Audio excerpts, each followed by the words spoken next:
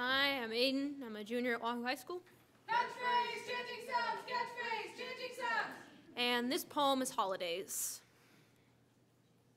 I can't remember the last time I liked the holidays. How can I when all I see are eyes screaming, "Why are you like this?" all wrapped up in golden red bows. Piled up in a pyramid with spiky words like pine needles. Easter's full of, "You would look so pretty in a dress."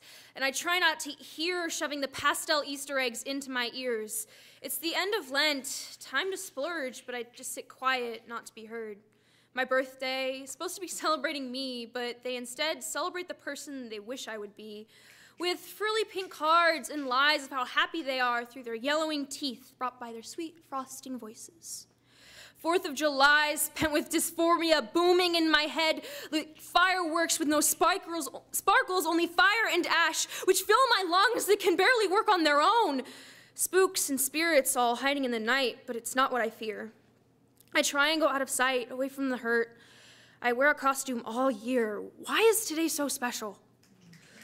Just be a good girl, that is my boogeyman. Darkness, the thing many are afraid of, is my one only friend. It hides me from myself. Then Thanksgiving comes around. My family gather and say what we're thankful for, when all I'm thankful for is the thought of crawling into my room, away from their taunts that fall out of my mouth like autumn leaves.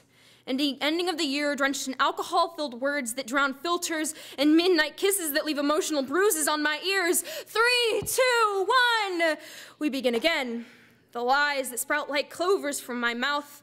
I'm okay, everything's fine. Pinching won't make me wear green, because hollow hearts and no Cupid to be seen, it might as well be April Fools, with how I trick myself into loving myself. I can't remember the last time I liked the holidays.